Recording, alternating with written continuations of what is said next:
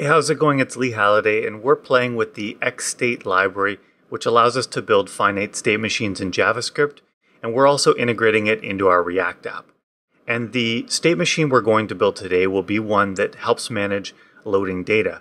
We've got a list of data where we load, say, the first 10 items, then we load the next 10, until we run out of data, and we want to manage all of that with this state machine. I'm in this cool visualizer tool that XState has, and it allows us to see our state machines as we build it. So we're actually going to start building it here, and then we'll copy it into our React code in a little bit. The only thing I have so far is some dummy data here. It's just an array of 25 elements, and then how many items we want to load sort of every time we go to fetch new data from our data source. So we'll start with a variable called the data machine, and we'll initialize a new machine. So anytime you have a machine, you want to give it an ID. It's like its name, basically.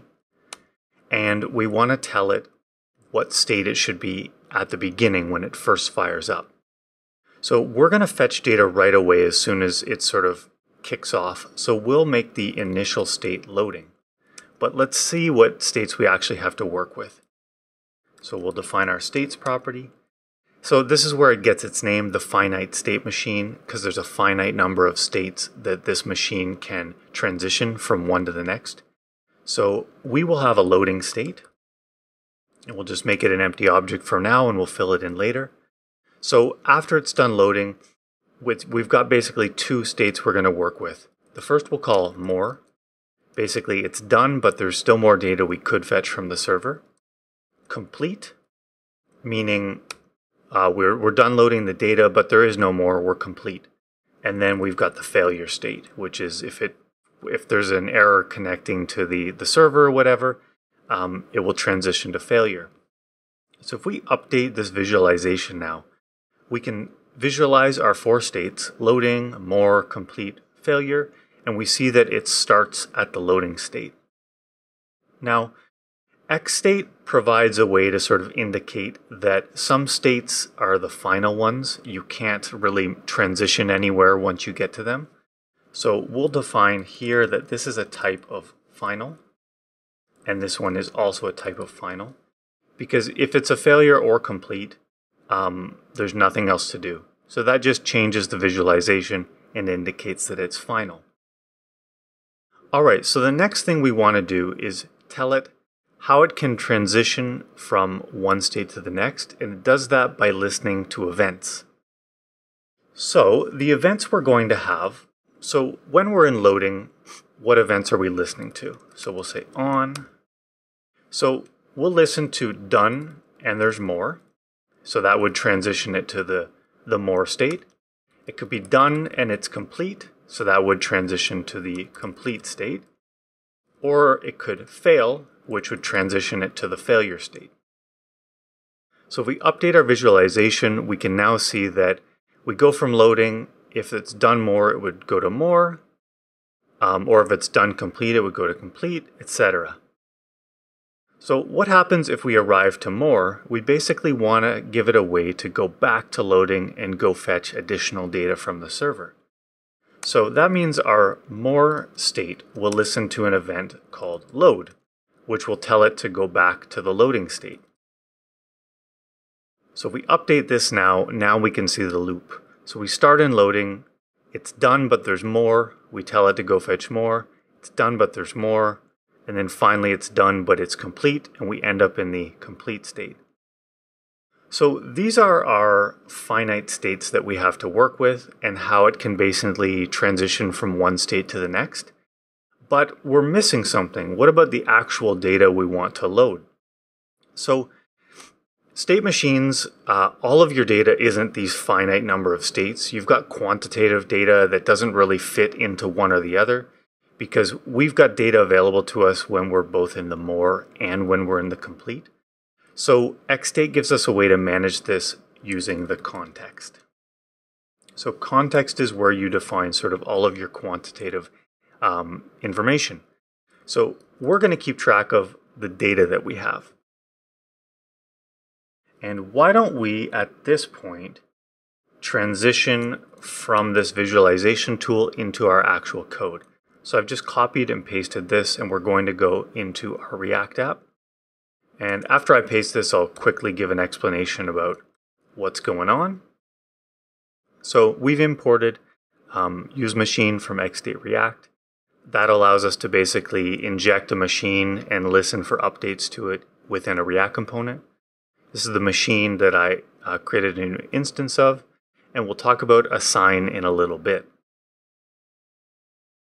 Down here we have our actual component, the app, and right now it's rendering a div where we have a list inside of it.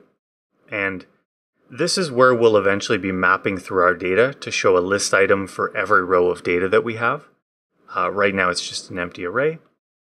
We're going to show when the data is currently being loaded from the server, and we'll also give a button where we can tell it to go fetch more.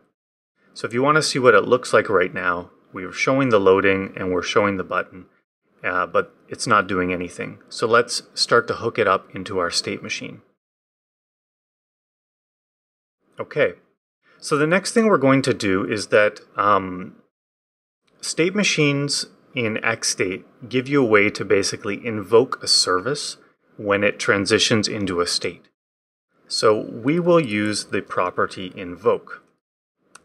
So what are you able to invoke? You can invoke sort of nested state machines that live inside of this parent. You can invoke a promise, which is itself sort of like a state machine because promises have pending, resolved, and failure states. But the one we're going to be using is a callback. So we're going to give it a name called the data loader, and we'll define what this callback looks like. So when you use a callback type of service that you want to invoke, it's a little bit complicated because you need to define a function. So this function receives the current context, which is all of our data here. It receives an event. So how did we arrive to the loading state? What event sent us there? But where it gets a little bit tricky is that we actually have to return another function. And what this function receives is a callback and an on event. So what are these things? Callback is a way to basically send events back up to the parent machine. So we're able to send events to our data machine. And what events are we going to send? Basically, done more, done complete, or fail. We can also listen to events coming from our parent. So maybe other actors are sending events to our state machine, like maybe someone wants to cancel loading data. So we can listen to this and maybe cancel the Axios call that we'd be making. But in our case right now, we're actually not going to use these two, and we're just going to focus on context and callback. So what do we want to do here? The first thing that we want to do is, how about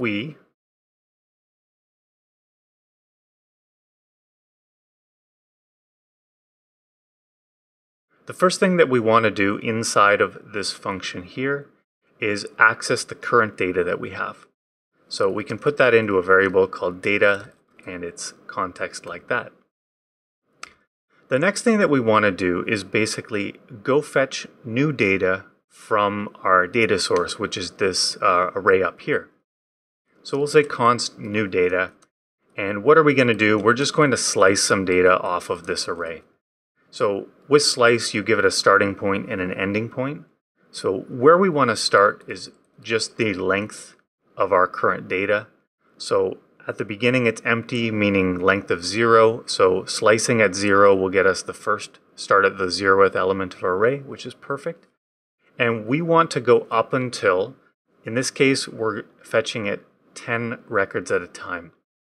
So we do data.length plus per page. Okay, so next, now there's a couple events we could send. It's either done but there's more, or it's done but it's complete. So why don't we create a variable called has more?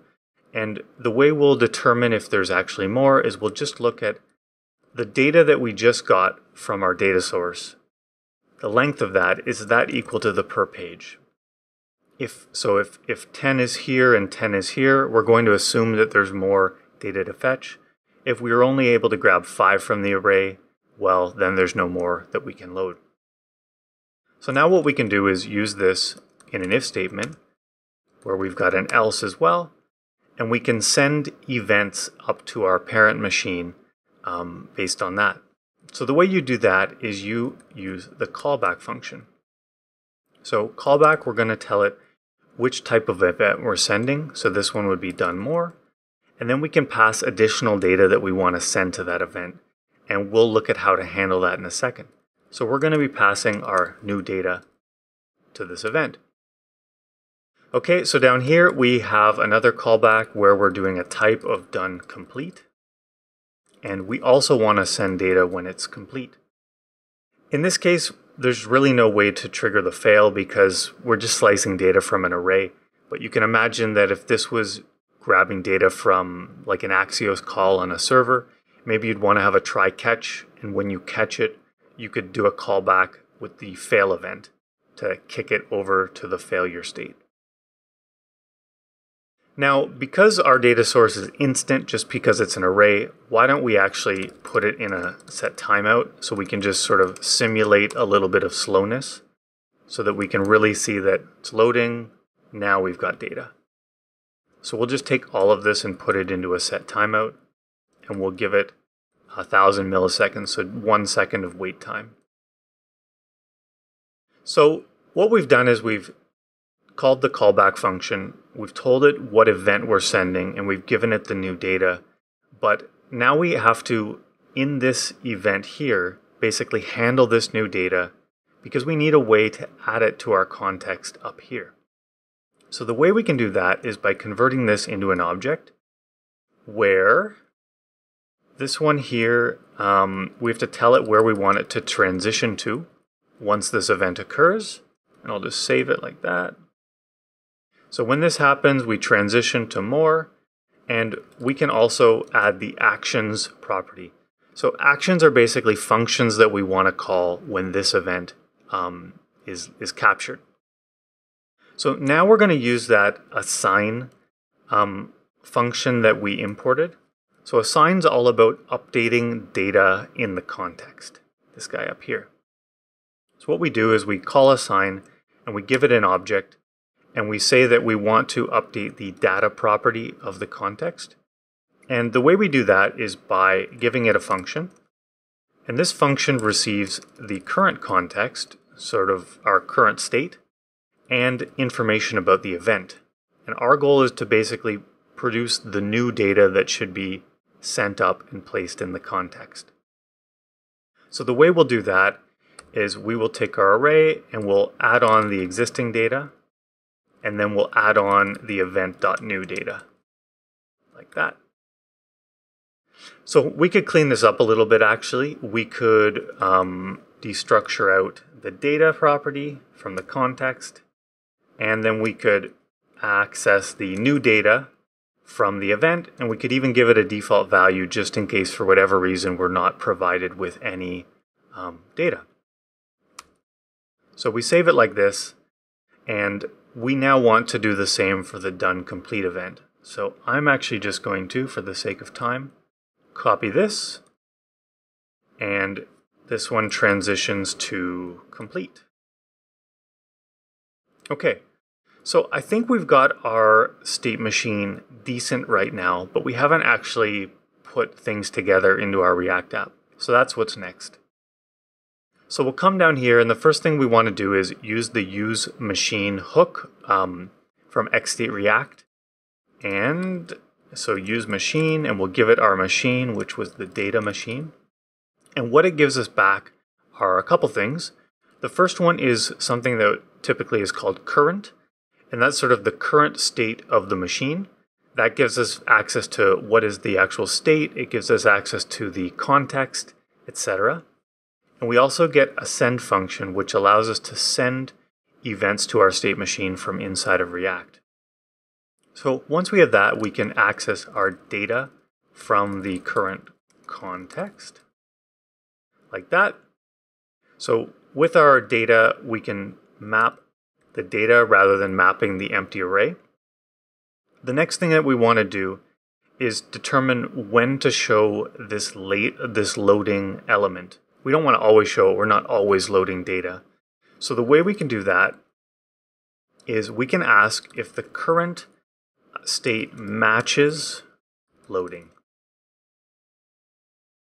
So if this is true, show the loading. So when do we want to show the load more button? We want to show the load more button when the current state matches more. Whoops. Cool, save that. So when current matches loading, we'll show the loading. When it matches more, we'll show the more button. And the last thing we're missing is how do we handle actually sending the event to load more? So we have an on-click handler here. And what we do is we come into the function that's called when that occurs, and we would use send, and we would send the load event to our machine. So keep track, we're in more and we're sending it the load event. So if we come up and look at our state, when we're in more, we're listening for the load event, and what should happen? We should transition to the loading event. So that would kick us up here to the loading state. And as soon as we enter loading state, we invoke this service, which will load data from our data source. And once it's loaded the data source, it will trigger either the done more or the done complete events. Those events will run some actions when it happens to basically take that new data and combine it with the existing data in our context and then update the context to match. And that will cause React to re-render and we can show the new data. So let's actually try this out. Woo! All right. State object mapping of transitions is deprecated. So maybe it's not called transition, it's 2. Huh.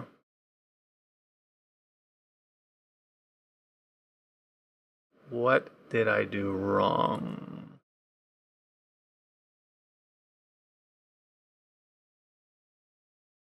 Oh, I see. It's not 2 or transition, it's target. Sorry for all of that confusion. There we go. Okay, so when we load this, the initial state is loading, so that's why it goes into loading right away. It calls our service, which loads the first 10 elements from the array. And because there's more to load, it shows the more button. We click this, it's loading for a sec, and then when it has the data ready, it displays it. We load more again, it's loading, now it's here. But we're not seeing the load more data anymore, and that must mean we're no longer in the more state. We're now actually in the complete state because we've loaded all the data that's available to us. So just to review this again quickly, we've created a data machine that has 4 states: loading, more, complete, and failure. And then we're using a service to actually load our data, and we're storing this data in the context. We've injected this state machine into our React app using the useMachine, which gives us ability to access the current state of the machine and to send it events. So what's in current? We have the context, which is all of the data, but we also have a function called matches, which allows us to basically see which state we're currently in. Hope you enjoyed this video. Take care. Have a good day. Bye.